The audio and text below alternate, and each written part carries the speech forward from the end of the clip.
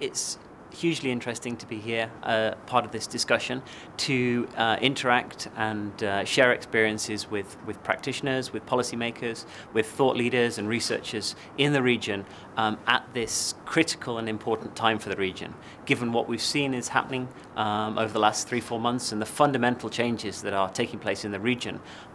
Understanding how those changes really have an impact on what work we do on a daily basis. I'm part of the micro-enterprise team. We're really looking at working with young people, mostly young people at the very bottom of the socioeconomic pyramid with the least opportunities, who are looking at livelihood opportunities, and there's no public sector work, there's very little private sector opportunities coming up, so self-employment is becoming the only really viable livelihood opportunity out of necessity rather than any choice.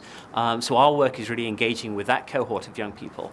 And I think the Arab Spring and the changes have only brought that into sharper perspective. A lot of the discussion is around young people's desire for political change, but ultimately that political change has only come as a catalyst as a result of lack of economic opportunities. That is really the basis of the problems in the region.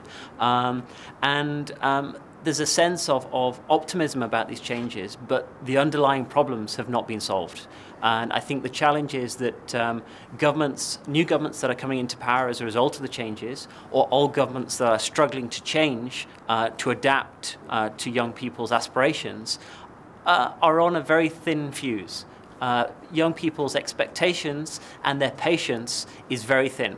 And unless new governments or those old governments struggling to stay in power really radically change their policies and their attitudes to young people and young people's needs, I think we're seeing a situation where these revolutions have not finished quite yet. So I think when it comes to looking at solutions for young people, particularly self-employment, then governments need to step forward and be a lot more radical in their thinking about how we can put in policies, put in an enabling environment, put in policies that really help young people access self-employment opportunities at a far greater scale.